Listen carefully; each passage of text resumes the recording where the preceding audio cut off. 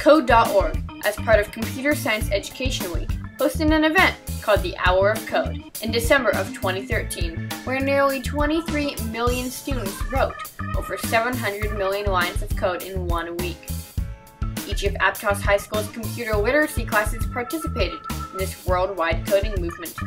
Students learned how to code in various programming languages, including HTML, JavaScript, and Python.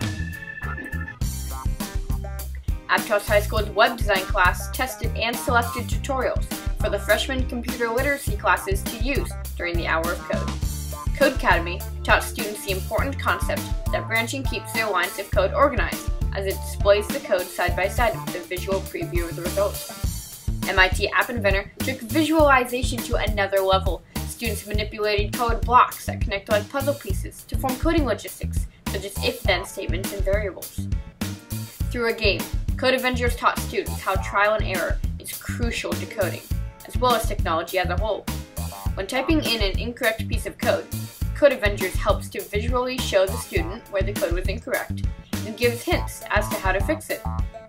With learned patience and perseverance, students carefully corrected their mistakes and watched their robot complete the path. Later in the hour, students created holiday e-cards using Scratch. They used code to creatively choose their background, characters, and color schemes. They then programmed the characters to move and speak, creating an animation that the card played. As students explored these programs, they started to capture the essence of coding and collaborated with their peers while helping each other problem solve. Many students have joined using the program Lightbot, an interactive game where a robot follows sequences in loops literally to another level. With many levels to choose from, it always keeps you on your toes by staying one step ahead of your coding knowledge.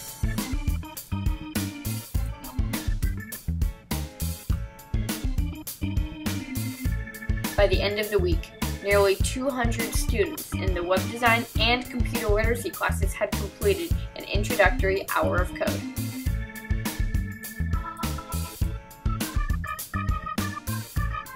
We hope that this video has inspired you to learn how to code. These tutorials are still live and accessible for you right now at code.org/learn. Thanks for watching. Are you ready?